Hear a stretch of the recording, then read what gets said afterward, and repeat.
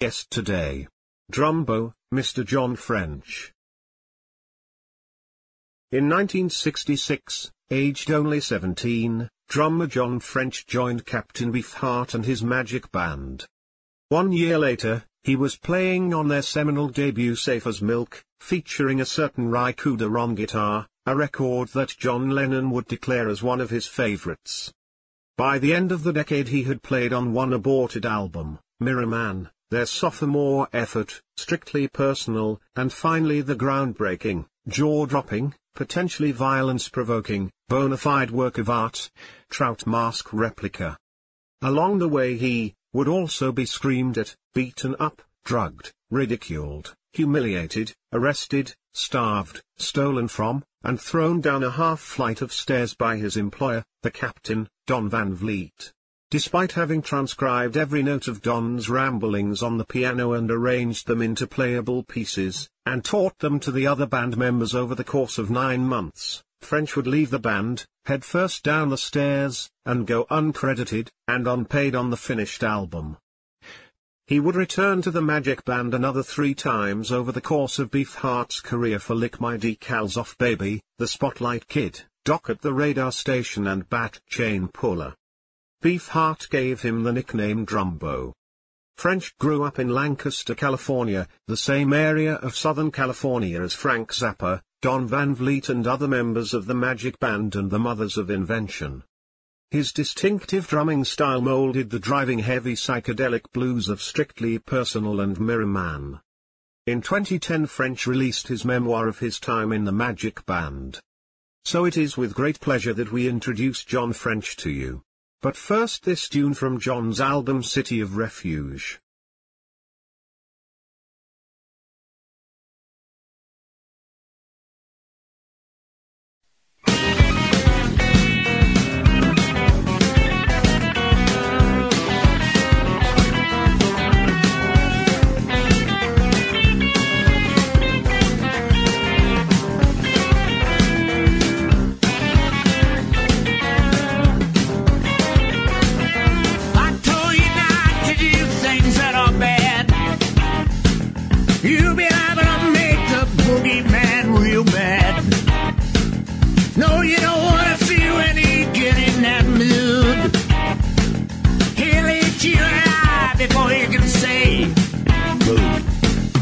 Well, I guess you hear the footsteps on the wall.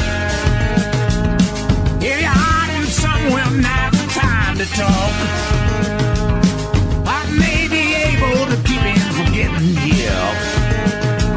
Speak up before your tongue gets tied and filled. Because the boogeyman will get you. You betcha, you betcha. The boogeyman will get you. No matter where you hide, he gon' fetch you. The boogeyman will get you. You betcha, you betcha. The boogeyman will get you. No matter where you hide, he gon' fetch you. Well, you think that's just a shadow, but you're mistaken.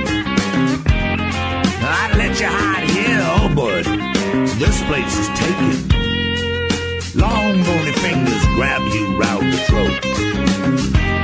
Scared one girl so bad, this is all she wrote. Well, he's ugly as a devil, and twice as mean. Matter of fact, he's just a mean machine. Got teeth like a shark, red eyes that glow in the dark. He gon' get you, he gon' get you. Because the boogeyman will get you. You betcha, you betcha. The boogeyman will get you. No matter where you hide, he gon' fetch you. Said the boogeyman will get you. You betcha, you betcha. The boogeyman will get you. No matter where you hide, he gon' fetch you.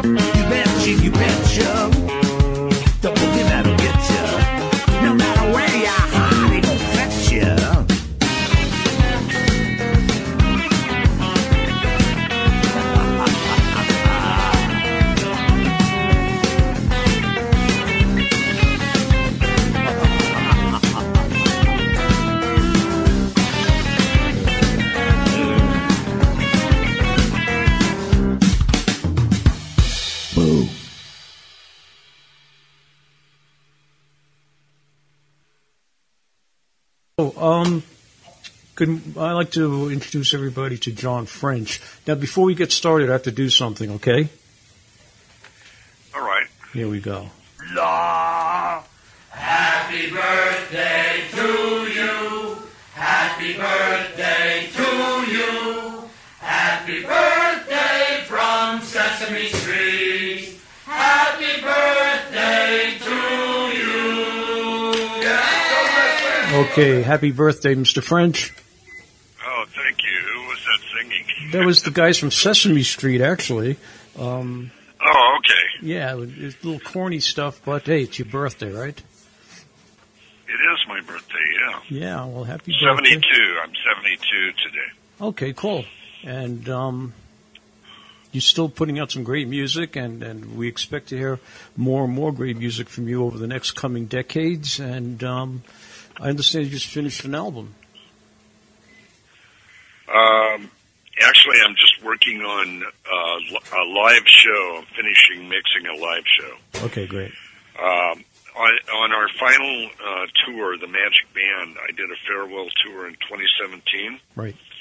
And I wanted to do something special, and I'd already been down in Austin doing a show. Okay. Where I actually, wrote some horn arrangements for 4 horns and had 3 singers, 3 backup singers. And it came off pretty well, so I thought, well, I'll try it in Liverpool because I knew we were playing it was a special Beefheart weekend there. Right. And so we had, we didn't really have a chance to rehearse, but this one girl that I had met there before, I should say woman because she's a professor. Right. She was a professor at the local university, a very intelligent woman, who also gave music tours. She knew a lot of musicians, so she put together the horn section and the singers for me. And it was recorded. A friend of mine financed the recording of it. And so I've been working on that. We didn't have a chance to rehearse, so it was sort of like somebody dropping 3 jigsaw puzzles into the same box when I got the files and started going through them. Okay. So it was a lot of work, a lot of work. But I took it as a challenge to do like a Frank Zappa kind of approach where I made it a studio enhanced album where I redid a lot of vocals and stuff like that. Okay. So that took up most of the lockdown. Sure. The last 6 months, I've been working on that pretty regularly. Okay. Well, let's get back to let's get everything in pretty much order. You're living in Lancaster, and that's pretty much where your story started, right? That's right. Yeah. Yeah.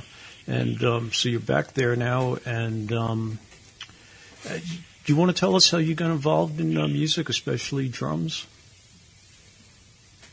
Yeah, I had a crush on this girl when I was a kid, and her mother invited, I think it was about 14, 13 maybe, and her mother invited me to go to the drive-in with them. So we watched an Elvis Presley movie. Okay. I think it was Kid Galahad, if I remember. And at the very beginning of the movie, he's hitching a ride in the back of a big 18-wheeler, and he's singing the song "I'm the King of the Whole Wide World," and he's tapping on his legs, kind of sort of slapping the rhythm on his legs while he's driving along, riding along. And so I started doing that. I just kind of got into a habit of doing that. And I started listening to music and realizing what the drum parts, the different drums were, and started working out patterns. I kind of learned how to play by doing that. Okay. And some of your patterns are classic. That they were never heard before. They were just pretty much new to everybody who heard them, especially when you were in the Magic Band, the original Magic Band. That band was really based on rhythms. It was more rhythmatic than anything else. Is that safe to say? Yeah, I'd say so. Yeah. You know, I remember when I first joined the band, Don was talking about different rhythms and stuff one night, and he said, it'd really be cool if you could play the delta rhythm with your right hand, and on the tom-tom you could play this rhythm, and with the bass drum playing that rhythm. And that got me thinking about it, in the beginning. But we were sort of, I didn't really have a chance to practice on my drums much during the period when I was first in the band, because I didn't have a car. So I could only practice at his mother's house, where we had all our equipment set up in her living room. Sure. My condolences to her, because she had to come home from work every day with us practicing.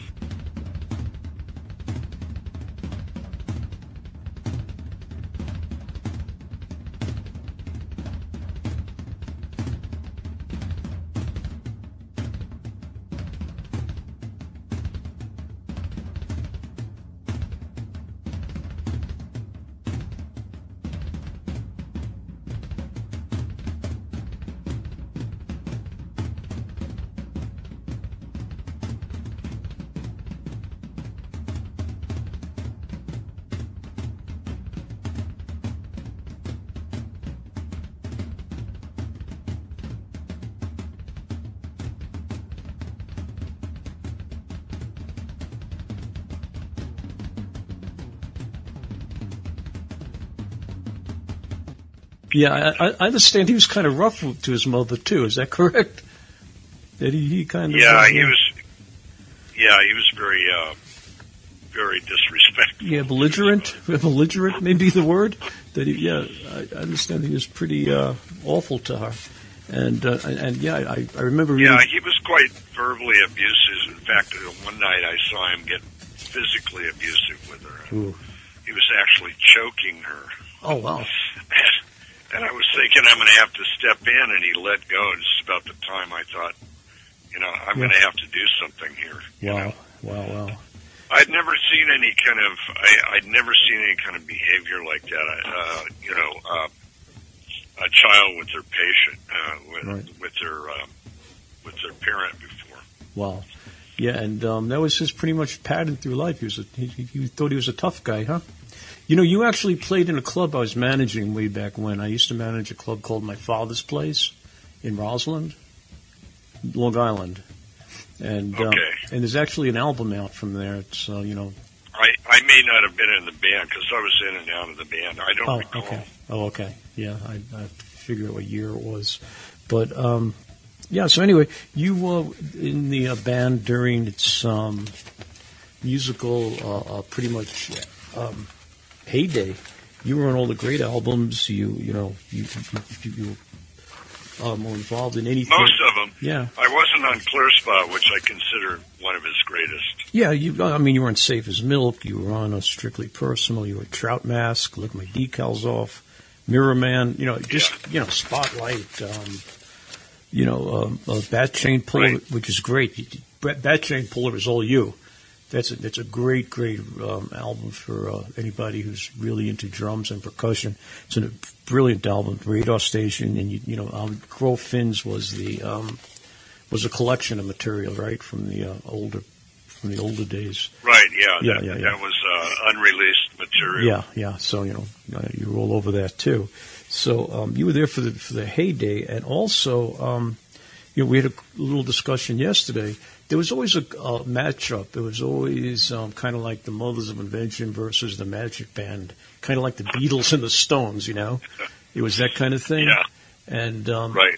But you really weren't that involved with the Mothers until later on. Is that correct? Right. Really, not at all. I mean, we hardly ever connected with them. Uh-huh. I think that the two times I hung out with them was one time in the Tom Mix log cabin, when right after Frank came back from the Garrick Theater in 1968. Okay. He rented the log cabin for a while. Yeah, Laurel Canyon. Which was kind of a party house. It was known as a party house. Right. And so a lot of people showed up there that were kind of undesirable it sort of interrupted Frank's routine. So he moved quite quite soon after that. Right. But I was over there a couple of times. Got to hang out with Jim Sherwood mostly. Oh, okay, Motorhead. I really liked Jimmy. He was a great guy. Yeah.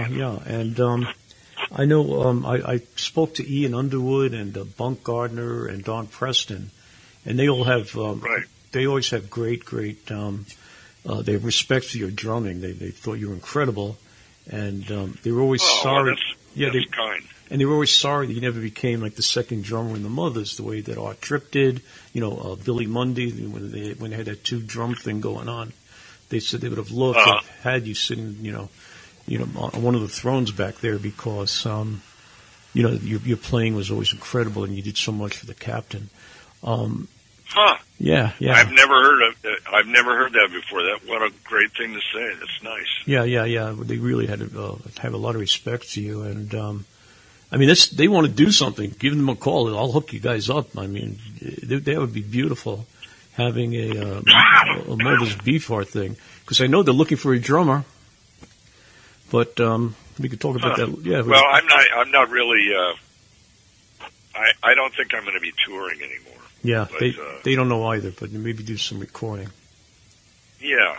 I did get to spend some time with those guys in Australia, and I'm trying to think of the year. I think it was 2013. Okay. I'm not sure. Okay. Right around there. Because don't forget, they're 87 and 88 now.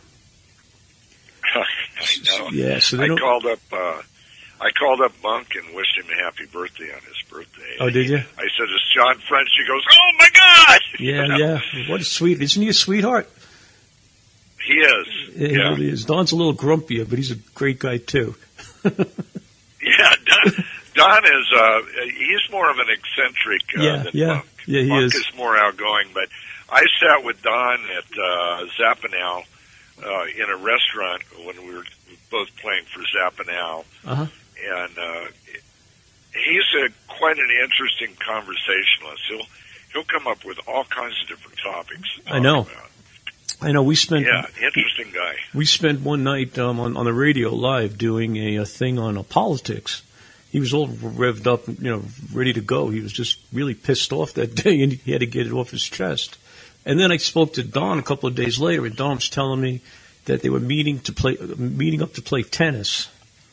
Now, and he said that, Bunk doesn't like playing tennis with him anymore because he just had some tennis lessons and Bunk doesn't like to lose.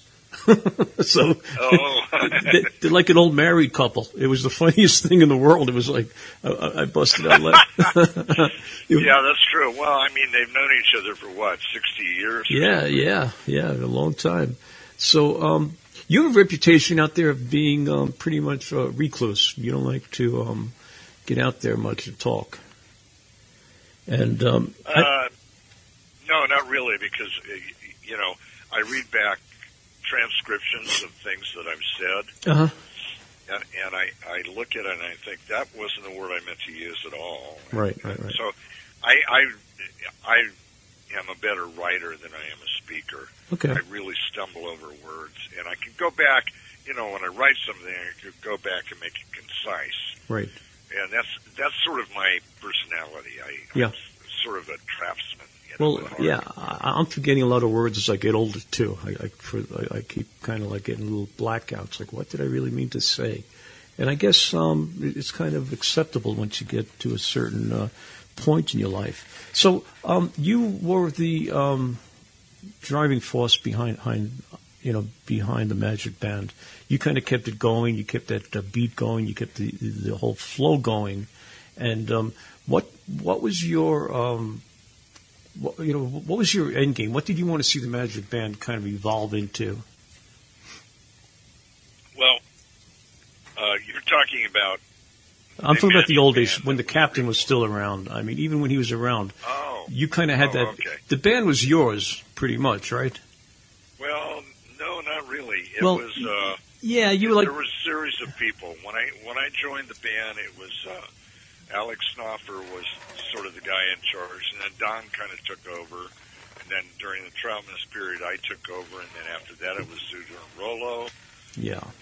Bill Harker wrote, and Bruce Fowler had had a lot to do with the input, I think, during Shiny Beast time. So it was a lot of different people, and I didn't really have an end game, or a vision of an end game. I was just trying to make some sense of what Don was trying to do, right, and get it so that we could go from A to Z in the studio, okay, and know how to start and end the song. yeah. But you, so you pretty much kept the band in tune. You kept them, ready to play. Sometimes. Yeah. Okay. Yeah. I mean, during the Trout Mask time, and during, I guess the best times, the most influence that I had was during Trout Mask Replica, yep, and also during Decals, the Batch and Puller. Okay. Album. No, I didn't have that much to do. That was Bill. Bill had taken over because I had left the band for a while. I was gone for a year. Oh, okay. So, you got to work with Zappa, though, as a producer, right? I mean, he produced your album. He produced Trout Mask Replica, yeah. Yeah. How was that? What was it like working with him? Well, he was pretty passive. I mean, he just kind of sat in the booth, and the engineer, Dick Kunk, was sort of, an amusing guy, and, he'd say, she's too much for my or anybody's mirror, things like that. He'd joke around, and it kind of kept it lighthearted, but Frank was mostly quiet. He just, and later on in an interview, Frank said that he said, I wanted to just keep my mouth shut and let Don do what he did. Right. And not try to guide him or direct him or produce. He did change one of the lyrics. He asked him, there was a song called, My Business is the Truth, Your Business is Lie. Oh, okay. And Frank said, why don't you recite the old farted play over this? Oh, wow. So that became that song because of that. Oh, okay. And I remember, and he put some of his music behind the blimp. That was Frank Zappa's. That was Mother's playing. Right. Yeah. So Frank, but he kept his input very. And it must have been hard for him to do because, Frank is control. a guy who likes to control things, yes. And to give up that control, I thought that was pretty admirable of him to do that. Yeah, it was. And I know... And I liked him right off. I liked him right away. He was a really hard-working guy. Right. And, Don was more of a, I'm going to delegate this out to everybody around and go party. Right. Well... Yeah, he kind of looked like, didn't look like a partier. He kind of looked like just, the Magic Band. That's what he looked like. He looked like that's all he did was eat, sleep, and breathe that band. But him and Frank always had a funny relationship. It was a love-hate type thing. It was mostly Don being jealous of Frank because Frank was, really way more popular. Yeah. And, Don would make fun of him and say things, at rehearsals about him and stuff. But at the same time, Frank, I think, genuinely tried to be a friend to Don. He seemed to really love Don because of his uniqueness and his creativity that was just constantly bubbling out of the ground. Okay. And Frank wanted to give him a chance, so I think that was, that was how that relationship, because when after Trout Mask was done, Don complained about this and that, and said, he put him on the same label as Alice Cooper and the GTOs and Wildman Fisher. Yeah, the bizarre and label. He felt that, and he felt like the band was above that. Right. The thing that I really didn't understand about Frank, and that it's really it just puzzles me to death, is why Frank would spend all that money promoting or recording Wildman Fisher and the GTOs, and then give us 6 hours in the studio to do all the basic tracks of a double album. The name of the song, you ready up there? The name of the song is Merry-Go-Round. Come on, let's merry-go, merry-go, merry-go. merry-go-round. Merry-go, merry-go, merry-go-round. Merry-go, merry-go, merry-go-round. And you can go merry-go-round. It's very easy, just go up and down. Come on, let's merry-go, merry-go, merry-go-round. Merry-go, merry-go, merry-go-round. Merry-go, merry-go, merry-go-round. Every walk is going merry-go-round. Let us go up and down. Come on, let's merry-go, merry-go, merry-go-round. Merry-go, merry-go, merry-go-round. Merry-go, merry-go, merry-go-round. Merry-toppy, go, merry-go-round. Go, merry-go-round. Come on, let's merry-go, merry-go, merry-go-round. Merry-go, merry-go, merry-go-round. Merry-go, merry-go, merry-go-round. I say let's merry-go, merry-go, merry-go-round. I say let's merry-go, merry-go, merry-go. You know, that one, Yeah, that didn't make You know, sense. That didn't make sense. it didn't make sense to me at all because he'd heard the music. He'd heard some of the music. He didn't really actually Yeah. hear that much. He wasn't around that much. Okay, yeah, I guess, I don't know.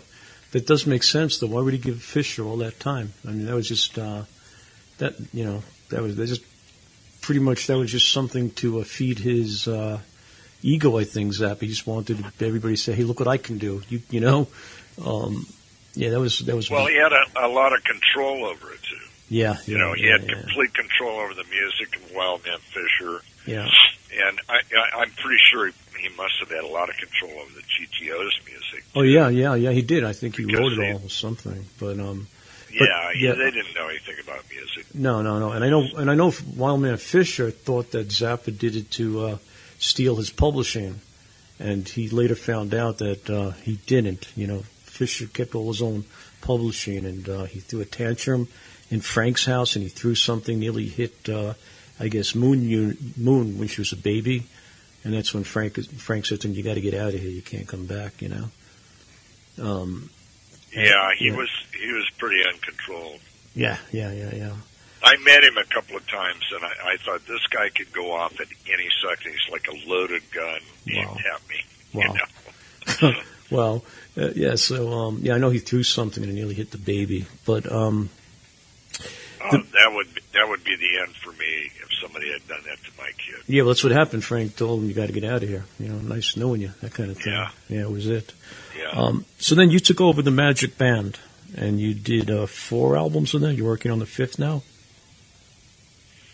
Gosh, I've lost count. Yeah, you did Back to the Front, 21st Century Mirror Man, performing the music of the Captain, and Right. the Magic Band plays the music of Captain Beefheart in London. Right. Yeah, great albums. And then there was an Oxford, live at Oxford. Yeah, that's the music of Captain Beefheart. That came out in 2011, I believe. They're all great Yeah, albums. that sounds right. Yeah. In fact, over the course of the years, I think if you listen to them, I mean, obviously the Captain wasn't involved, but the band itself got tighter and I think better than when you were out originally. You know, it was. Yeah. I don't know if it's modern technology, whatever the heck it is, but these albums sound a heck of a lot better than the original recordings. And whoever's out there listening, check them out. You could find them just about anywhere, Spotify, whatever. And if anybody wanted to purchase these, John, where can they find them? Oh, I wouldn't have that information. I have to look it up. Okay, you're not going. You don't have the website set for that or anything.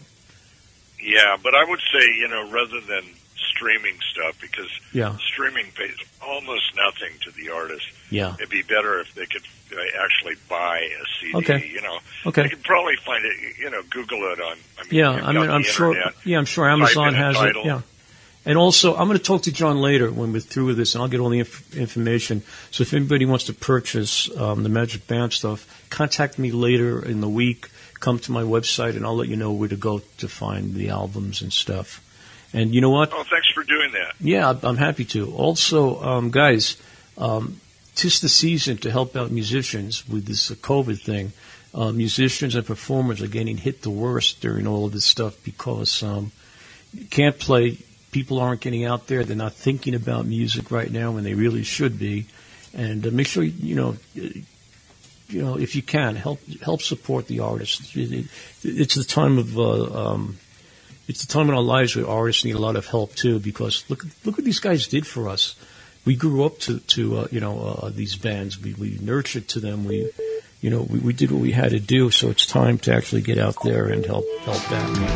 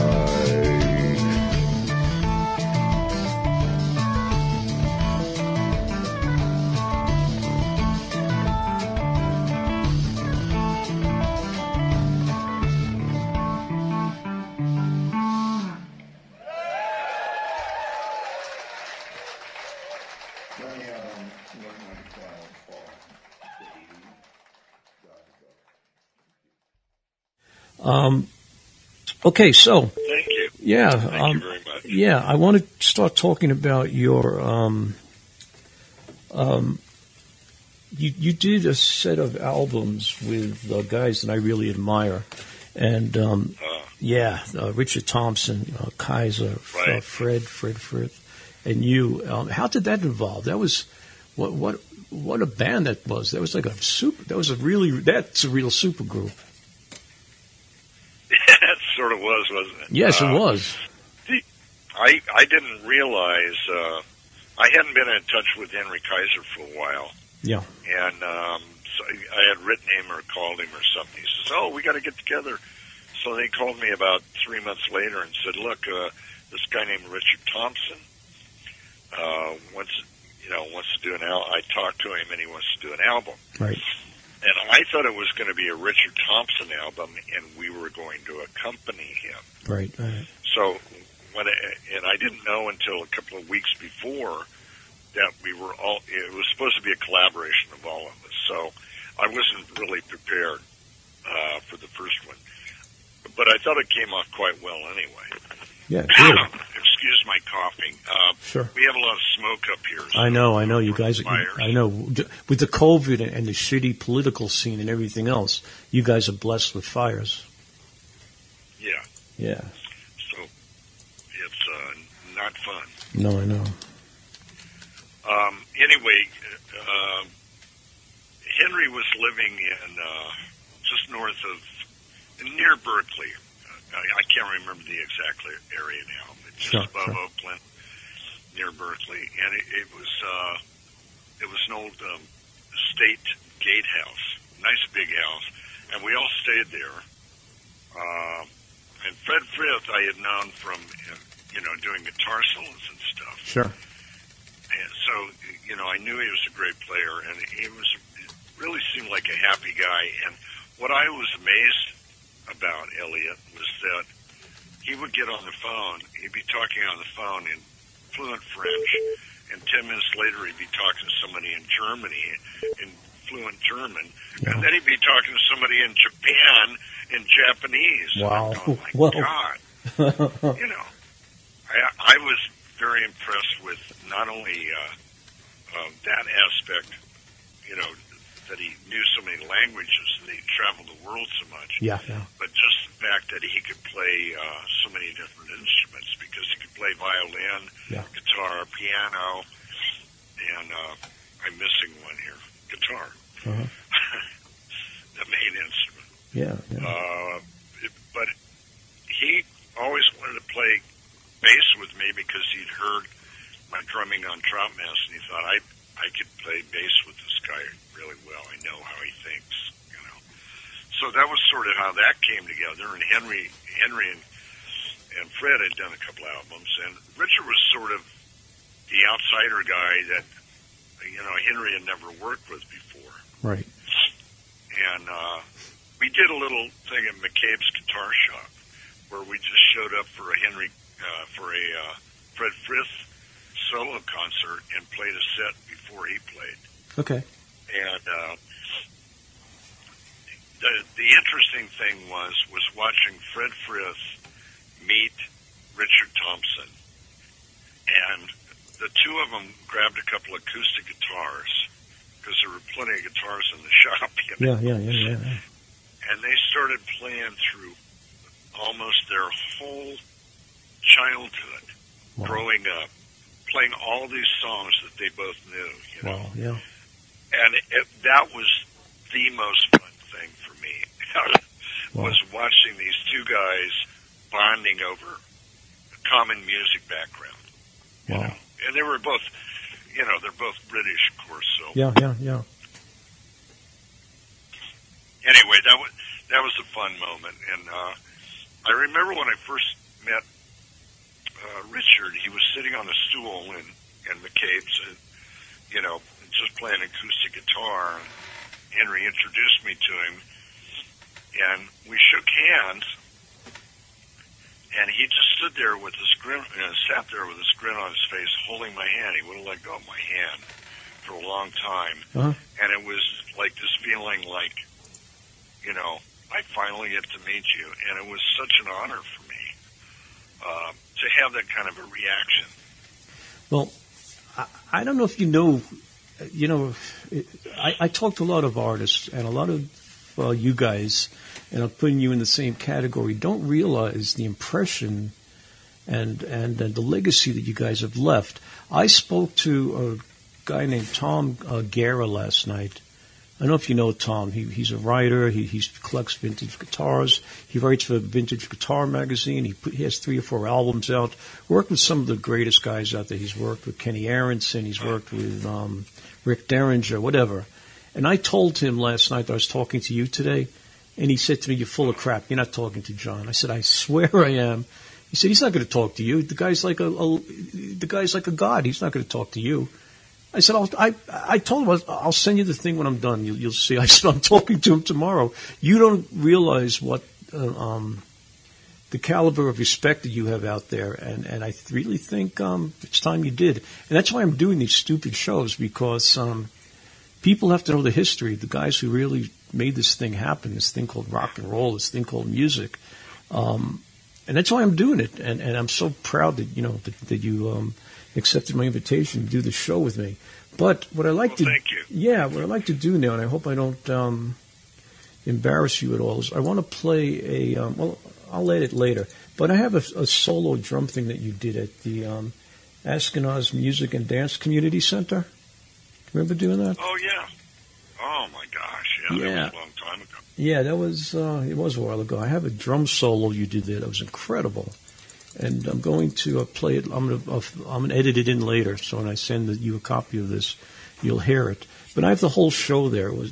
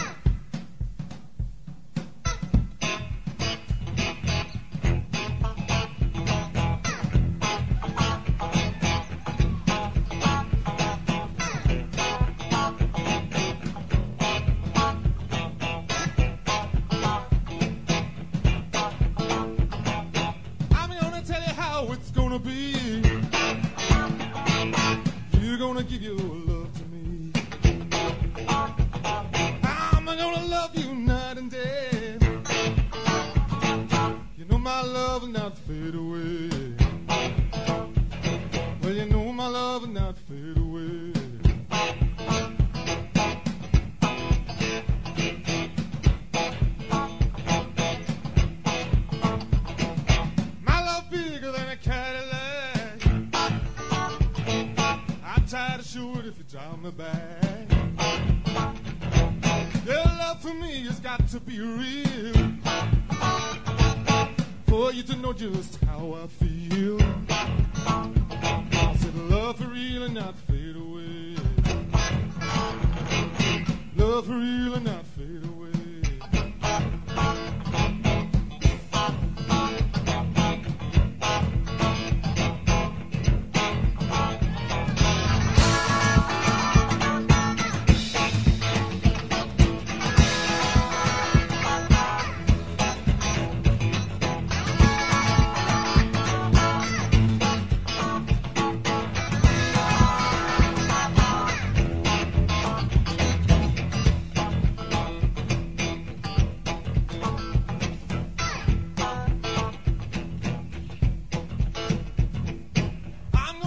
How it's gonna be. You're gonna give your love to me. How am I gonna love you night and day? And you know my love will not fade away. You know my love will not fade away. And you know my love will not fade away. Not fade away. Not fade away.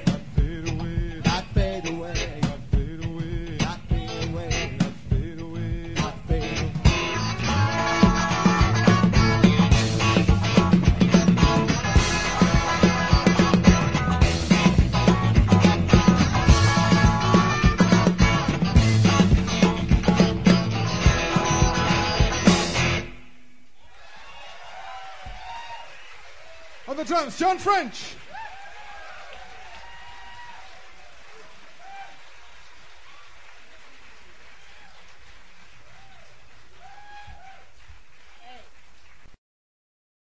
The show went on for hours, and it was you guys did a lot of Rolling Stone covers. You did yeah, a little, yeah. I couldn't believe it. We were played with fire. Yeah, you did play with fire. We didn't even rehearse it. Yeah. Yeah, I mean, you did some great stuff. You did Love Has Made a Fool of You, Iko. It was a great set. And oh, yeah, I sang that, didn't I? Yeah, you did. You did. I forgot about that, yeah. Dr. John. Yeah. You did Surfing USA. You did some great covers. You really did. Then you did some Richard Thompson songs. You did When the Spell Is Broken. And, you did stuff like Peppermint Rock, Lovesick Blues, March of the Cosmetic Surgeons. That was a great tune. Yeah. That was a great tune. We nip and tuck and we nip and tuck. Yeah. What a great. Do you want to hear it? I have it, actually. Okay. Then I'm just going to edit all the stuff. I'm going to edit the stuff in later so we keep talking. Sure, Yeah. So, when I told you I'm a collector and I'm a fan, I really am. I have such obscure stuff that you wound up on, and I'm really, really excited and happy that we're doing this together. And I want to do another one with you in a couple of weeks if you feel comfortable enough. But let's keep talking now. So, do you have the original LaGrange that was done in Saryushka? No. That was done in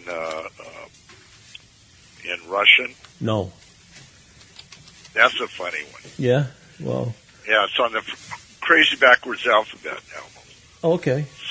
Yeah. I'll have to look for that later. Let me see what I have. But, so that four-man band was incredible. And is there any future plans to do anything with those guys again? Even, just over, the internet we've or something? all kind of gone ours. You're talking about French for Yeah. Yeah, I always laughed at the acronym FFKT. Yeah. Yeah, I know. It was, yeah. No, we've all kind of gone in separate directions. Henry and I, even though we're great friends and stuff, we have completely different ideas about music. He's almost totally into improvisation. Right. And I like a structure within which there can be improvisation. I like an overall structure. Okay. Now, he's done both. I'm not saying he hasn't, but, we kind of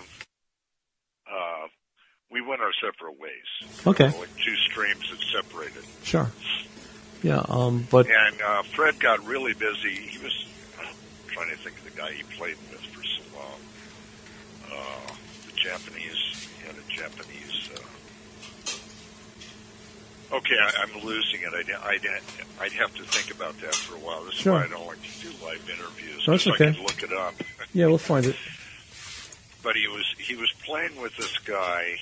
He started playing with this guy after we did the first Prince with Kaiser Thompson album. Uh-huh. And when we did the second one, it was really odd because I couldn't seem to lock with him on the bass and drums. Okay. It was like and Henry even mentioned, he said, it's like he's playing to the drummer in John Zorn. Yeah, John. Okay, yeah. Okay. And like I told you, I don't listen to music, so I don't know.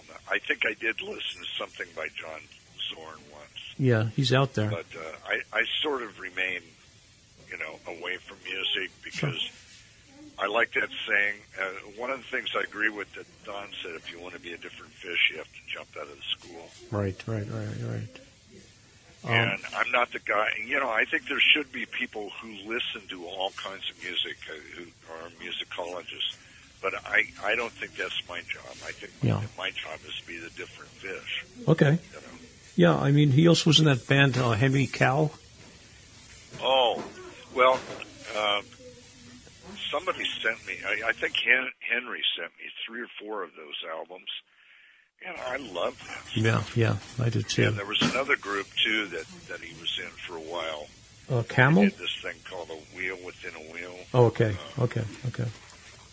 Yeah, he did some work with Camel, I think, too. That's not the band. But no. There was one piece on there that was just so amazing, like the wheel within the wheel kind of thing. And it just had this great stuff going on in it. I was always more too, Derek Bailey was Henry Kaiser's guitar improv hero. Okay. But I was more interested in this other guy who was more like Fred's influence in guitar improvisation because he was more rhythmic. And, that appealed to me because it was something I could understand more. Right. Yeah. I can relate to it. Yeah, and you notice how much rhythm is taking over the better music pieces now? It's getting more rhythmic than the pocket, the bass and the drums are becoming the center point. Which I think a lot of that has to do with MIDI coming in because people are starting to realize how rhythms work together. Electronic music does that. Yeah. Who are some of your influences? When I was younger? Yeah, even now. Well, like I said, I don't listen to much music. No, okay. So in the old days, who? But John Coltrane. Okay. Yeah. But if I start at the beginning, I'd have to say people like Roy Haynes, Buddy Rich. Sure. But the big guy that got me into music was a guy named Sandy Nelson. Oh, who sure. did drum solo stuff. King Beat was like a big hit. He was one of the few, drummers that ever had a hit song from drum solos. Right. And he had like Dwayne Eddy guitar accompaniment. Yeah. He was the drummer, I think, on the Dick Clark show, wasn't he? Oh, I don't know. Yeah, he was in the Teddy Bears, the Hollywood Argyles. He was really. Yeah. Okay. Yeah. Well, I know he did studio work. Yeah. Studio work. Yeah. He definitely. But even him, I only have one of his albums.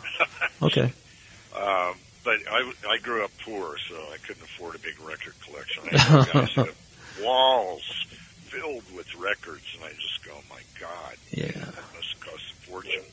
Yeah, I'll tell you something interesting about Nelson. He actually went to school with Jan and Dean.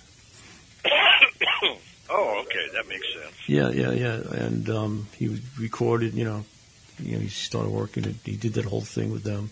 But yeah, he was a really had several solo hits. He really did. He was a big, he was really, really influential in the instrumental part of rock. But right. Yeah. So a guy that used to work with him, Elliot Ingber.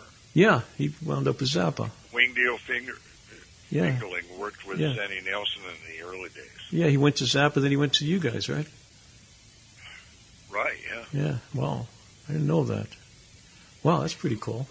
And yeah, he didn't last long with Frank. He did that first album, I think, Freak Out. All right. Yeah, so... Elliot was really, I really could never understand why Don wanted him in the Magic Band, because he was really not that kind of a guitarist at all. He didn't fit. In my head, I couldn't understand why Don did it. But, for instance, the film, did you ever see that little promotional film? Yes. In Bel Air, it's Drumbo. And, well, that was totally Elliot Ingber. Okay. He put that whole thing together, had the whole concept, and I listened to him describe it to Don one night at Don's little house in Woodland Hills. Yeah. Completely from beginning to end, every detail. And then it was filmed later. So I think Don sort of liked him because he was sort of the hip guy. Okay. Yeah, and wow, because I know, excuse me, he didn't get along with Frank, and I know Frank got rid of him relatively quick. That he was a tough guy to deal with, or whatever. That's the rumor out there anyway. And so when you put the Magic Band back together again, who was in the band with you? The very first band, well, I started out with the idea of getting the Trout Mask guys together. Okay. And in the beginning, Bill Harkerode was on. Okay. And Mark Boston was in, and Jeff Cotton didn't want to do it, so I got Denny Wally, who kind of has a similar feel to me to Jeff. I mean, he's more in that category, whereas Bill is more the technical player. Right. Denny and Jeff were more feeling players, Yeah. So Denny joined. So it wound up being after the business thing went south for a year, and then came back together. Bill decided he didn't want to do it. Okay. And I don't really blame him. I wish I hadn't done it sometimes. Right. But so I got Gary Lucas, because Gary Lucas is a very good technician, and he's sort of on the same level as Zoodhorn, although I'd say that Zood, knows more technically about guitar now than Gary. But anyway, the band wound up being Gary, Denny, Mark, and I. Okay. And when I decided to sing, I thought, well, let's get Robert Williams. Well, there was a lot of problems with that, with a couple of the guys who had worked with him. And but I said, well, let's give it a try and see how it works. Well, it wound up being great for the shows, but not working out too well personality-wise. Okay, yeah, that happens. And you know what I think a lot of it is? I think a lot of it with anybody who worked with Don had issues. And because Don was a bully and hard to get along with, and he loved to put people down, and he wanted his own way, and so on and so on. All of these issues came to play in the Magic Band in different ways. Because it affected everybody different ways. So there was a lot of conflict. Right. And because I was the kind of, designated leader, the guy who pulled it all together, I sort of became the target of some of that. Yeah. Which wasn't fun. It was sort of like, it was sort of like everybody had put a stencil of Don up in front of me and thrown darts at me. Okay.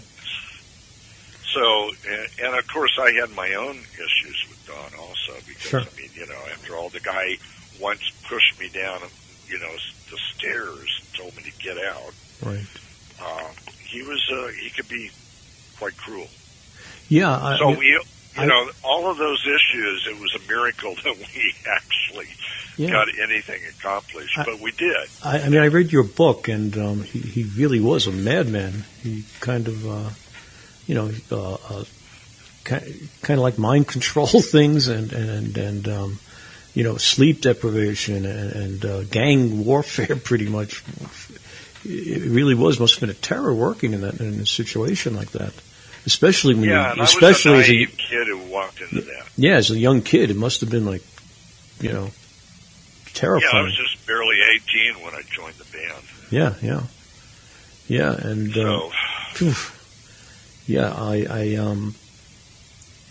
I kind of feel for you guys. I never knew. I lost a lot of respect for him actually after finding out some of those stories. Well.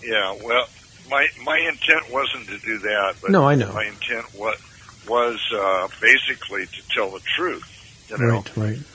And one guy who I always kind of admired as an actor, Billy Bob Thornton. Sure.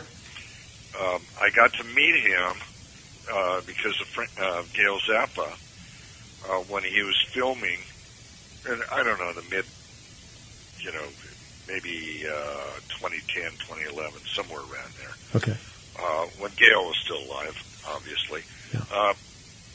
But he was filming a movie called Faster. Uh-huh. And he was doing a driving scene, and when he drove up in the car and the scene was done, he looked out and he saw me and recognized me and rolled down the window and said, "I just read your book twice." Yeah. And so we just started discussing that after we got back to his, makeup trailer or dressing trailer or whatever. And he said, "I didn't feel like you were putting down Don at all. I thought you were just trying to tell the story the way it should have been told." Right, yeah. And that's what I try to do because, I've got, collections of scraps of interviews with Don where he was just saying outrageously misleading things and creating this myth for himself. And the truth of the matter is that he was a larger-than-life figure already, but he tried to make himself even larger than life. You know what I mean? Yeah. And took credit, saying he wrote Trout Mask Replica in 8.5 hours, which is totally nonsense. Yep. And then he took untrained musicians, taught them how to play, basically, and that was... all of us had been in bands making. In fact, we made more money in the bands when we were in high school than we did working with him. Yeah. Because he really didn't want to go out and perform. He wasn't a worker. That was a big difference between him and Frank. Frank was always on the road. Yeah, he was. Yeah, he was. And he was involved in every aspect. He was involved in he was involved in the recording. He was involved in the mixing. He was involved in the editing. Yeah. And in the artwork and every aspect, even the stage choreography of the band. Right. And the arrangements were amazing, some of his stuff. Yes. It was very entertaining.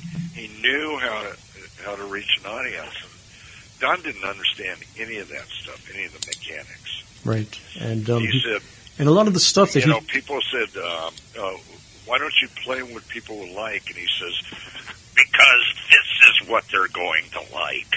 Right. Yeah. And he was like, he'd get very adamant about that. I didn't mean to interrupt you there, but no, it's okay. I was going to say that he took a lot of the music that you guys wrote and took it as his. Well, I can't say that he did that too much. Like for instance, Candy Corn. Mm-hmm. The basic idea of Candy Corn, I started playing on guitar one night. Mm-hmm. And he said, "Oh, that's a cool riff," and I said, "Yeah, it reminds me of Candy Corn because it's of the shape of it." Sure. Of the shape of the riff, and he started singing Candy Corn, and that's how that came about. Oh wow! But those kind of things. He did take credit for a lot of things that he do. Right. And he could have given the band more credit than he did. I think he was just so threatened by anybody getting credit for anything. Uh-huh. That's amazing, too. Pardon? That's such a shame, too, because, I mean, he was the focal point of that band. People knew it was his band, you know, and just to feel threatened by everybody else's. But you know what? It happens a lot. You know, it does happen a lot. Yeah, he was very insecure. Yeah. I mean, look at the Talking Heads. Same thing. David Byrne got all the credit, and if you read the books by the other guys, you know, a lot of the stuff came from them, and he's kind of absorbed it and ran with it and took the credit. And yeah, so you know, it happens a lot, I guess. Yeah, I mean, I heard that David Byrne got a lot of his ideas from African music too. Yeah, but that was Chris Franz and Tina Weymouth, the bass player and drummer. They brought that to the band, you know, and they were living in Jamaica. They brought a lot of the reggae influences, the calypso stuff, back to the band, and they used to rehearse in their loft, and they would just throw stuff onto a tape recorder, and he would go home with it and, you know, write a song and take it from there. And, you know, he would take all the credit. But, you know, Frank Zappa used to do that too. I spoke to a lot of the Zappa guys. You know, they would do a riff and he would, you know, take it as his. So, you know, it happens. Yeah, I remember one story where I guess Don was writing out a lot of, transcribing a lot of Frank's music from recorded live shows. Yeah. And Frank said, well, you didn't put the solo in. And he said, well, that's my improvised solo. And Frank said, well, yeah, but it was done on a Frank Zappa stage. Yeah, so yeah, that kind of thing. Yeah, that kind of thing, yeah. Yeah, that's BS. Yeah. That's yeah. no good. You know the Fillmore album, Live at the Fillmore, the Mothers? You know, Right. Yeah, anyway, Lonesome Electric Turkey, which is Don Preston, he did a whole big solo, and it came out, you know, and Zappa named it Lonesome Electric Turkey, and he took the writing credit, you know, and Wow. it was a Don Preston solo, you know, just that kind of stuff. And I guess it happens a lot, and you know, I guess it's a trade-off if you want to work with, you know, with these guys who think they're gods. You have to kind of pay, you know, I don't know, I don't think it's right, but it happens. So anyway, no, it definitely isn't right because you know, as you know, probably know, on the very first printing of Trout Mask Replica, they didn't even put my name on as the drummer. I know. Much less give me any credit for all the arranging and transcribing and all that. Yep. Nothing. Yeah, I know. What was that about? Why did that go down like that? I think, you know, Mark said it best. He said he was threatened by how much you had to do with the involvement of that album, and it threatened him. So he couldn't give me any credit because he was afraid that people would start paying more attention to you than to him. Is that crazy? You know? It is crazy. And the odd thing is at the time I just kind of shrugged it off because I wasn't surprised, frankly, after being around him for almost 3 years, right, that he would do that. I wasn't surprised, but the thing is that I didn't realize is how much it hurt me later on because of not receiving that credit. Sure. You know? Yeah. Well, he must have not had much to do with it. They didn't even put his name on the album. Yeah. Plus the arranging and stuff. There should be royalty for that too, right? There should have been, but I don't even think Don made that much in royalties off that. The only thing I ever made royalties off of was Safe as Milk. Really? Yeah, and that was, they couldn't find me for a long time because you know how musicians move around. Sure. You know, we're like nomads. Where in the fuck is he? We need to give him this money. But I finally did get caught up with them thanks to Don Van Vliet's estate, the Van Vliet estate's manager, Mike Kappas, I'm sorry. Right. He actually notified me that Sony was holding funds for me, and I thought, well, they had bought out Safe as Milk, so they paid me everything that they owed me. Oh, cool. And that was the only contract that we ever signed as a band. Yeah. Wow. And the Safe as Milk, Roy Cooder was on that too, right? Roy Cooter had a lot to do with the musical arrangement of that. Yeah. There's another guy that, didn't really get credit for what he did. He finished that album. Uh-huh. It was a lot of ideas and stuff, and he actually put it together. And Richard Perry was very patiently working with Don, who didn't even know where he was going to sing. Yeah. Especially on Abba Saba. He had no idea what he was going to sing on Abba Saba. He had written all the music, didn't know what he was going to sing on it. Wow. Because he never rehearsed with the band. Yeah. And people don't realize that was Richard Perry's first production album, right? That was, yeah. Yeah, and unfortunately, he had been trained. He had gone through production school. He was there goes the smoke again. Yeah. He was fresh out of production school, and basically back then it was mono 4-track is what they taught you. 4-track studio, mono mix. So he was very bewildered by the 8-track at Sunset Sound Studios, right, where we actually recorded the very first song, which is Sure Enough, Yes I Do. Yeah. And moved everything to RCA to a 4-track studio because he felt more comfortable there. So it was like a real downgrade in technology, and really hampered the sound of it. I was very disappointed in the sound of the album overall. Yeah. And that album was, it was hidden for a long time. It didn't come out when it was supposed to. What, Safe as Milk? Yeah. No, it was released. Was it released initially? I thought it was held back because they didn't know what to do with it. No, that was a later album. Oh, okay. Safe as Milk was actually came out in I think 67. April or May of '67. Yeah, 67. And we were supposed to play the Monterey Pop Festival, and the week before we went to Mount Tamalpais, and Don was having anxiety attacks. Right. Yeah, and he thought he was having a heart attack, and I think this was an offshoot of, taking a lot of acid, but also having lost his father a couple of years before. Right. His father died of a heart attack, and he became kind of a hypochondriac, I think, because of LSD and his imagination, his super imagination. Yeah. And I'm sure the acid didn't. I'm sure the acid didn't help. No. Yeah. I remember one day, I had just gotten in the band.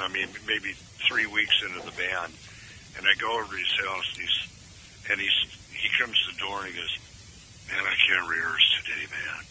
His eyes are all starry and wide, and I said, "Why?" And he says, "Because I'm seeing angels. Oh wow. They're all around me. They're all around me," and he's looking around him. I'm going, "Oh, wow. shit." What I get myself into. Wow. Yeah, And then, I went down. He was really extremely afraid of death. Yeah. Afraid of, anyway, right down the street from him was a friend of mine who was also a drummer, and the same name, John. His name was John Parr. And so I went down to his house, walked down to see if he was home, and he was. And so we were playing around on the drums and stuff. And then a few days later, while I was not at my house, John came over to my house to see me, which was very unusual because he was the cool guy, and I was sort of the kid that hung out with the cool guy. Okay. Sometimes. Anyway, he came over to my house, and my mother told me the next day because I wasn't there, and I found out that he took his own life that night. Oof. So that was, and when I found out, and I went out and told Don about it, he says, "Man, don't go to the funeral and don't think about it." And, he kept trying to control me and not let me just grieve, and feel bad that I'd lost my friend. Yeah. And that was, I think, part of the manifestation of him being so afraid. When he went to his father's funeral, it just freaked him out. Yeah, it could do it to you, it can. And that, Yeah, and that anxiety, those anxiety attacks and all that neuroses was going on all the way through the recording session of Safest Milk, the rehearsals, recording all of it. Yeah. And that's John, feel my heart. Does it seem like it's beating really fast?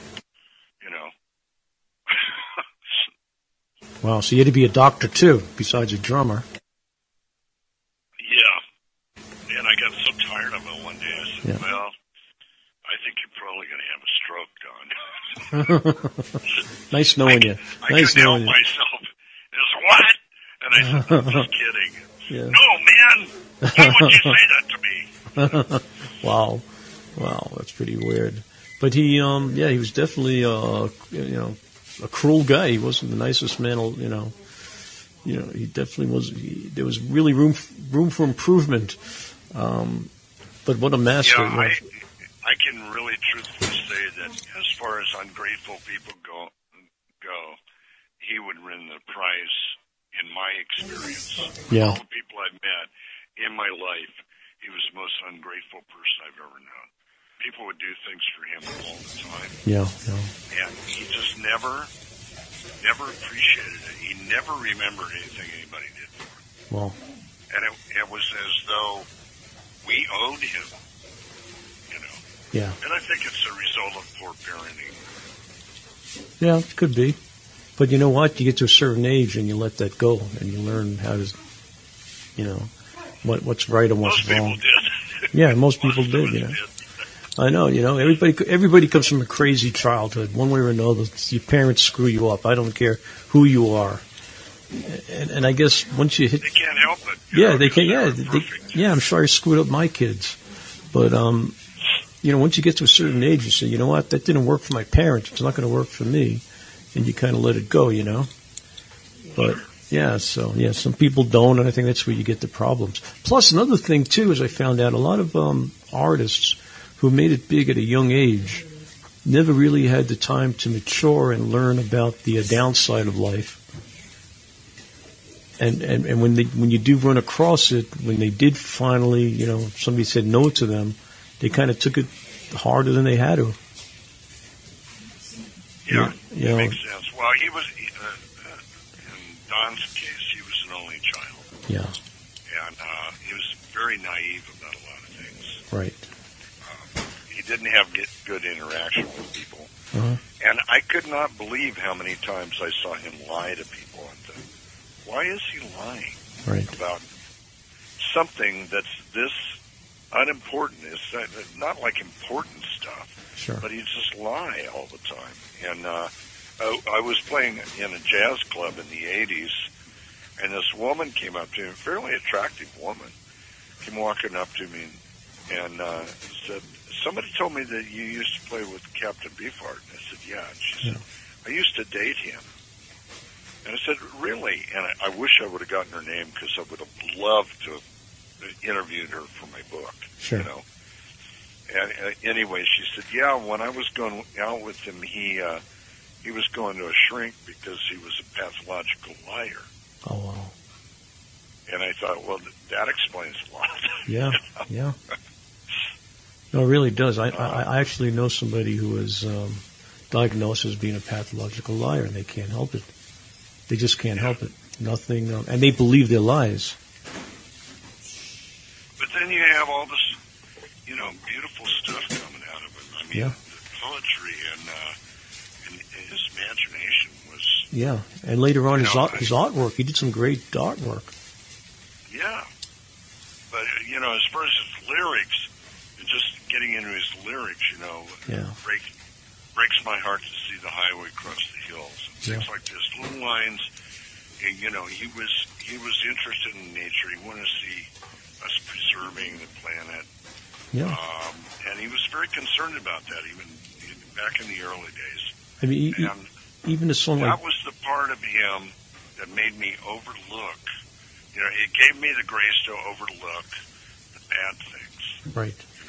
I mean, even a song like Dachau Blues, nobody was talking about the Holocaust, and he was, back during the, during the '60s. There was no reason to, but he kind of put it out there, hey, these people are a stupid song like Dak Cow Blues. There was no need for it back then. There's a need for it now, but there wasn't a need for it back then, Well, unfortunately, there was a need for it back then, as why things are so screwed up now. Yeah. But that song, it probably should have been called Auschwitz Blues because it was more about Auschwitz. Yeah. As far as I could see. After I studied, I took a class in the Holocaust, and I don't know, I think I was in my 30s, but I just wanted to learn about this. Right. And the guy was a World War II Jewish man who was a Jewish professor who was a World War II veteran. So, he knew about firsthand. And I took this class, and I was, it really opened my eyes to a lot of things. But that, him caring about these things, people would come up to me in later years. In fact, one of the people that played in the Magic Band for a while said, "Man, I never would have put up with that guy." And I finally got to the point to where I knew what to say back, and I just said, "Well, of course not, because you weren't strong enough." Yeah, well. Because that's, the people who worked with Don, every one of those people, I have to credit with having unusual amount of strength and tolerance to deal with it. Especially like, Alex, myself included, I'll pat myself on the back for a second. Sudor and Rollo, really, Bill Harkrode. Jeff, Tepper, became Morris Tepper. Right. Eric, Drew Feldman. All the guys that worked with Don closely, they had to have the grace within them to overlook his flaws. But I'll tell you, by the time after 74, when Don, sort of lost everything and tried to go commercial and it didn't work, he was a lot more humble and kind. Okay. He was more appreciative, and he had learned a few things. So those guys really didn't get it. We got, the Trout Mask Band probably got the worst treatment of any group. Yeah. I mean, those stories. It was brutal. Yeah, those stories. Yeah, he was brutal. Those stories that came out. The four guys against one, that kind of thing that he kind of orchestrated. Yeah. He did that a lot, and he was never the target of it, obviously. Yeah, obviously. He was the guy instigating this. Yeah. All we wanted to do is learn the music, because there was really a lot of work to do. And I think we could learn it in half the time if he hadn't, wanted to have all these talks and go through, it was like brainwashing sessions almost. Yeah, it's what it sounded like, brainwashing. And sleep deprivation, food, and you don't, how does a band survive under those circumstances? You guys did it, and you put out some great work. Yeah, I think, a lot of people say, well, I don't like Trout Mask that much. I like Lick My Decals Off better. Right. But you wouldn't have had a Lick My Decals if you had a Trout Mask. It was like an evolution. Every album sort of was a stair step from the last one. Yeah, it was. They sprang off the Trout. platform. Yeah, Trout Mask was the foundation for most of them. Bat Chain Puller is a brilliant album. Spotlight Kid is a brilliant album. They all are. They all have their moments, and Trout Mask was the foundation for all that. Yeah. Yeah, it really was.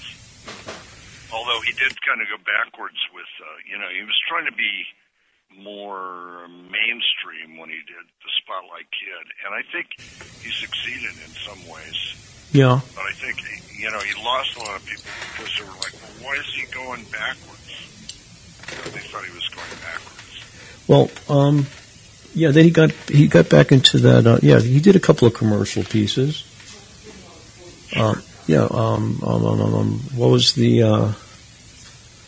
Well, I loved the version of "My Head Is My Only Home" that the Tubes did. Did you ever hear that? No, I've never heard that version. Okay, yeah, they did a great version of that, and but you know, then he did the stuff he did with Templeman, "Too Much Time on My Hands" and things like that. Yeah. Yeah, that you know, that could have crossed over, I think, if it was promoted correctly. That song was a line that my father said, actually. Really? My father and mother were separated, and my dad was telling me he wanted to get back with her because he had too much time to be without love. Oh, wow. And I said that line to Don, and he went, man! You know, and grabbed his pad and started writing. And I wish you would have heard the first version that he did of that. He did it during the Safest Milk rehearsals. Oh, really? On Laurel Canyon, yeah.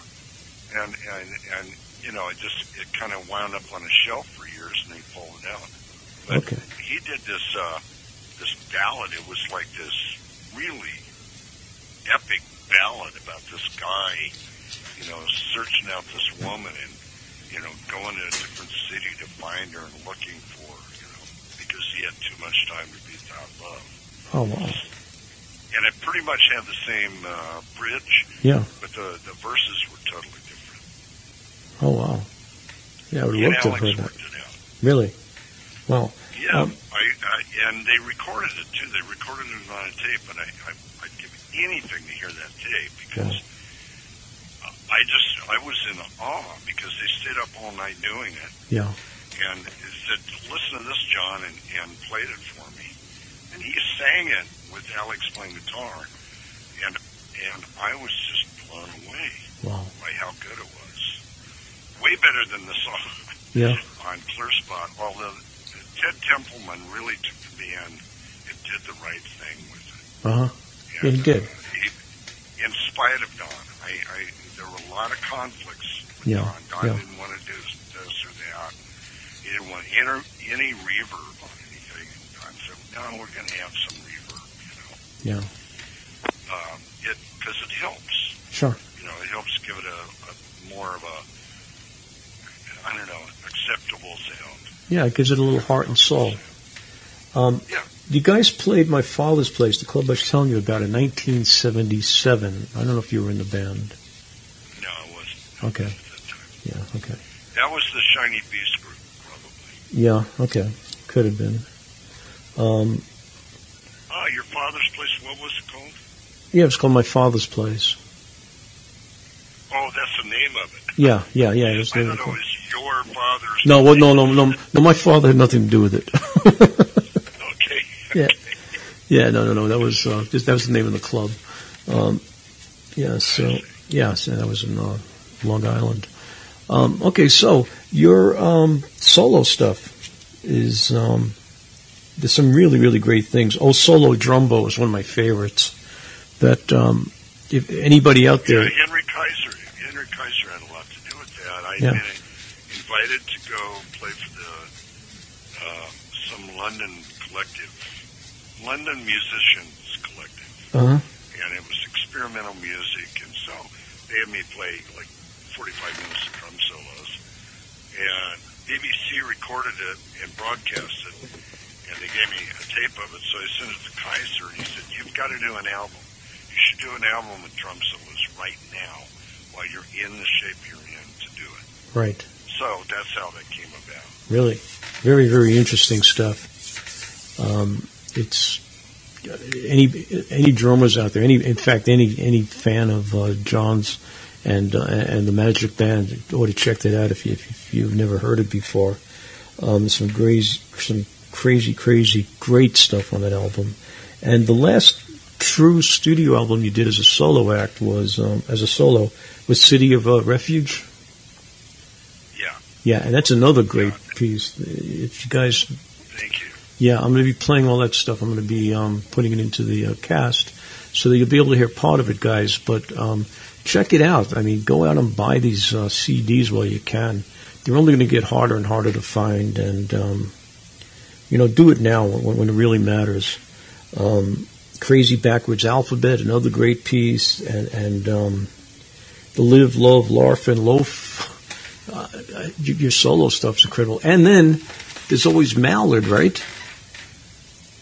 Well, I wasn't actually on that, but I did write a couple of pieces for the Rate of Pain.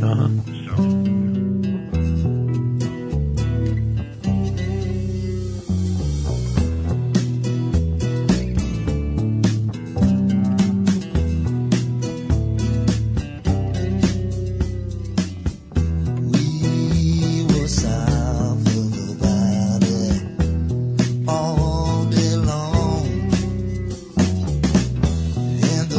Stayed in the alley.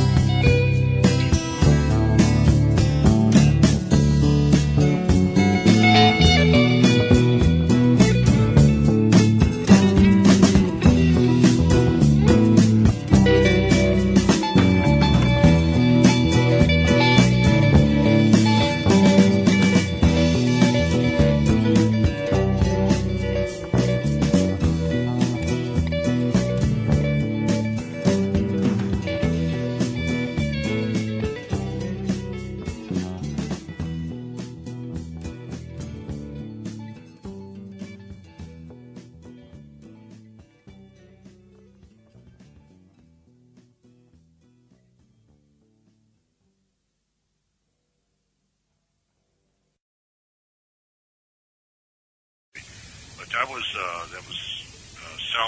Sam Galpin sang, and then Artie, I think, played on the first one, and then they got some other drummer to play on the second half. So you didn't do any playing on those at all? No. Okay, just writing. No, okay.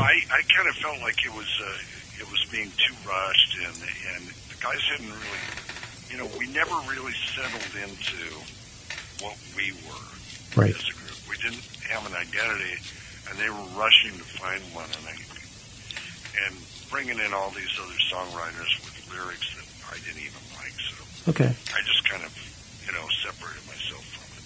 Okay. Okay, well, that's understandable.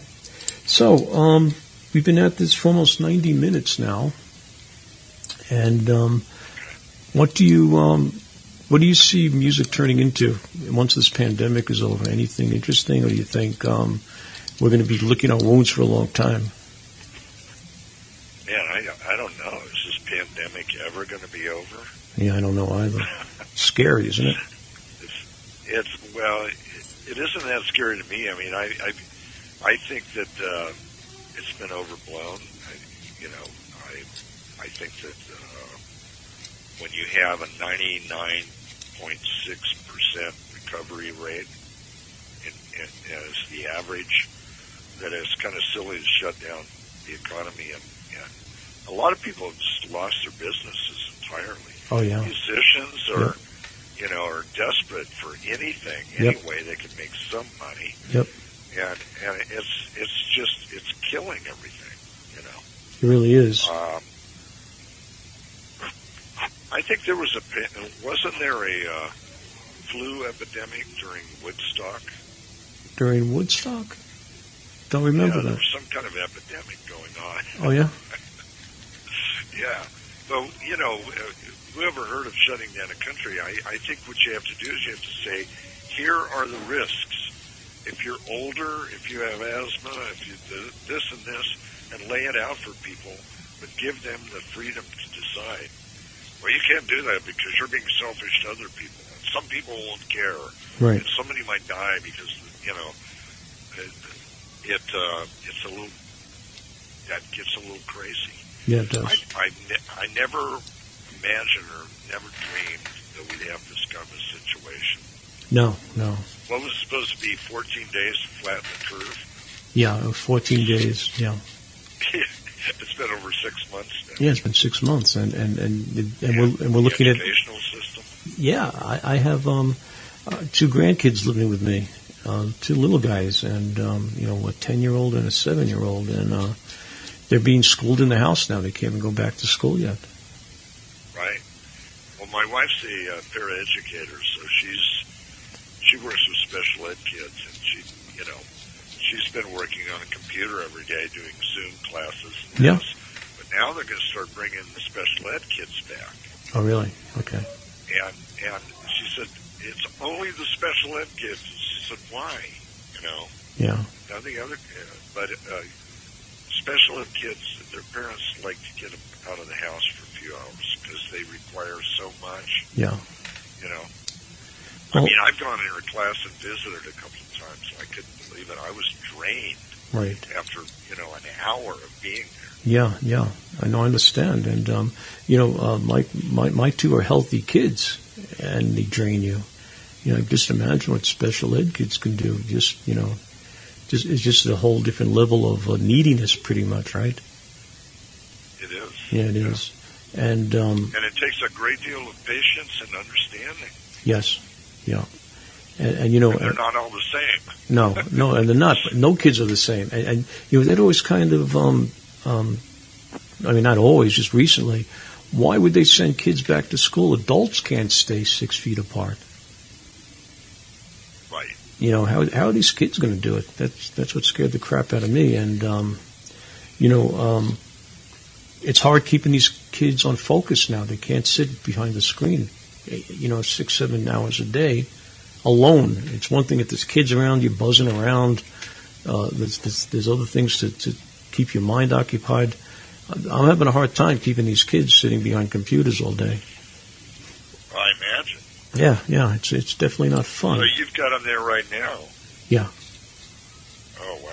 Yeah. Yeah, that's a challenge. feel for it. But Yeah, thank you. Yeah. So, yeah, it's very good. You're probably really helping your daughter or son or whoever's kids they are. Yeah, these are my son's kids, and we're definitely doing what we can. In fact, I'm talking to my kids' doctors this week, my grandkids' doctors, to see if there's anything, psychologically we can do to get them prepped, just to keep them, on schedule and things, because running out of ideas how to keep them interested, and then super glue on their asses isn't working anymore, So, it's definitely a challenge, but, we'll figure it out. Sure. And, so anyway, so we're getting to the end of this thing. Will you do this again with me one day, now that you've done it? Sure, yeah. Okay. I'd like to mention a couple of things where I'm going to be releasing, I'll probably do crowdfunder kind of things to do this. Good. But I'm going to be releasing a 2015 CD of live Magic Band stuff. And I'm also going to release the 2017 farewell show, which will be 24 pieces, and 8 of those are with horns and backup singers and so on. So, and I've really worked hard on this. This has been like a 6-month. This has been my COVID-19 project. Okay. Because I couldn't do anything else, so I just worked on this, and it's come out pretty well. So that's kind of what I'll be focusing on. Plus, in the future, I want to do some drum videos. I'm just explaining my drumming on some of the major pieces on Trout Mask, sure, and so on. So that's just to wrap it up. That's what I'm going to be doing. Probably a Patreon account to finance that. Okay, and we'll see what happens. And you'll keep me posted so I could talk about it, and you'll come back on and talk about that when we're ready. Sure. Man, it was such a pleasure speaking to you today. And to be honest with you, I was a little afraid when we started out. Be afraid. Be very afraid. I know, because I think your bark is worse than your bite. People are telling me, don't mess with John. He's going to rip you apart. But I mean, you were a beautiful guest. I enjoyed this. Are you kidding? Yeah. Oh. Yeah, you're a scary cat. Well, I had no idea. Well, you were a pleasure dealing with it today, and I'm so happy we did this. And I really would like to do more with you. In fact, would you be open to doing a roundtable with some of the old mothers? Think about it, and I'll talk to you during the week. Maybe later on. Yeah. Maybe about no sooner than a month from now. No, I'm not talking about this week. Yeah, down the road. Yeah, I'd be interested in doing that. It'd Cool. be kind of funny. Yeah, it would be. I think it'd be great, just sharing stories. It would be. Okay. It would be fun. Cool. Okay, my friend. I'm open to it. Perfect. I'll talk to them too. And listen, stay safe, please. All right, I will, and you too. Yeah, and happy birthday. And I'm going to give you a call during the week offline just to say hi again, and I'll send you all the copies of the audios, and we'll just we'll figure out what we're doing. Yeah. Do you want me to send you some stuff to play over the air? Yes. Okay, I'll send you a couple of things. I offered to do that, and you didn't seem interested. No, I did seem interested. You dropped the ball on this one, not me. I've been hounding you for months, haven't I? Well, I was in the middle of mixing, and that's what you kept telling me. You kept telling me you're mixing stuff, and you let me know when you're done, and you never let me know. Yeah. And I kept pushing because. Well, I just got done. I know. So we'll do it now. In fact, if you get them off to me, I'll edit them into this piece before I put it up as a podcast. Okay, very good. Okay? All right, I'm going to let you go. Okay, my friend, and I'll send you all the info, and I'm waiting for the new music. All right. Okay, thanks, John. Be good. Bye-bye. Happy birthday.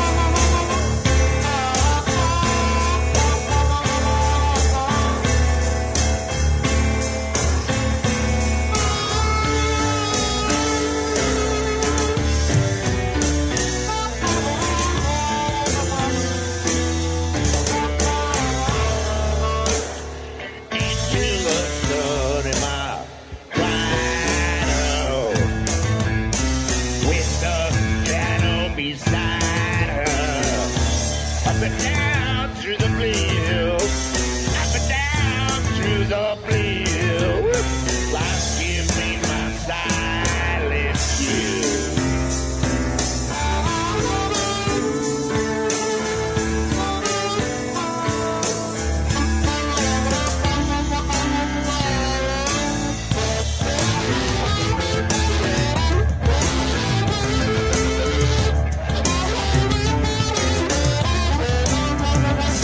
Yeah.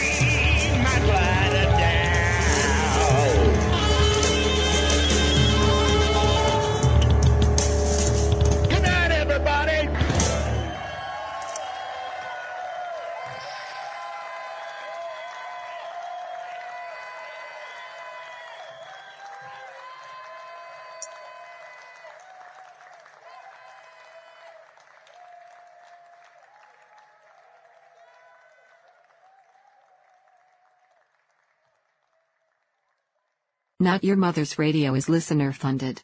If you wish to assist and help keep the station active, funds can be sent via PayPal to Elliot. Is not your mother at gmail.com. Remember, there is only one L and one T in Elliot. Thank you for your assistance. It is appreciated.